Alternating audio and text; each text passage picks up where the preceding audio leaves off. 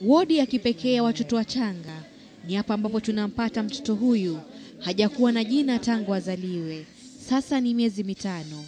Mzazi wake wa kike aliyemzalia katika kliniki moja eneo la Kibera alimleta hapa kwa matibabu baada ya hospitali hiyo kushindwa na hali yake. Hali ya hydrocephalus, kichwa chake kimejaa maji na ni kikubwa kushinda kiwiliwili chake. Baada ya mama kumleta hapa na ganga za madaktari, kwa muda mfupi tu mamake akatoweka. Hadi sasa hajulikani aliko na nambari za simu alizoacha hapa hazipatikani tena. Tangu wakati huo mtoto huyu ameishi hapa peke yake, hakuna anayemdekeza kama wenzake. Hii ni hadi siku chache zilizopita ambapo Allan Odhiambo, mchungaji wa kanisa, alipomuona na kumpa jina Baraka. Akakuta mgonjwa mmoja amembeba akitembea naye kwenye vyumba vingine vya wagonjwa huko, ndo nikajua kumhusu.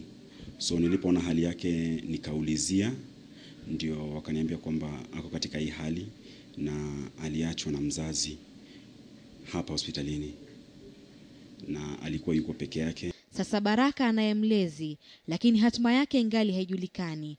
Madaktari wanasema kuwa ubongo wake haujakomaa na ni mdogo mno, na matibabu ya upasuaji kumtoa maji huenda akahatarisha maisha yake. Basically what we are doing for now is just supportive management, feeding the baby. We have talked to the neurosurgical team which said there isn't really much they can do for now.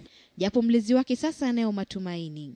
Bado wanamwangalia kuangalia vile hali ya akili na pressure kwenye kichwa itakuwa, ndipo saa tuweze kufanya operation. Tangu azaliwe ni miezi 5 sasa. Baraka amekuwa hapa peke yake bila mlezi wala mzazi. Japo sasa kuna matumaini ya yeye kupata msaada na kuweza kupona. Wengi watoto ambao wamezaliwa na ulemavu fulani wameachwa na wazazi wao. Wodi ya pili tunakumbana na mtoto Joyce. Ana umri wa mwaka 1 sasa, japo anaonekana kuwa wa miezi michache. Ugonjwa anaougua pia ni kichwa kujaa maji na upinde wa mgongo, yani spina bifida. Japo hali yake ni nafuu zaidi, pia wazazi wake wamemtoroka kwa ulemavu huu. I called the parents and I talked to his father, and the father told me he would come to check on him, but he did not come.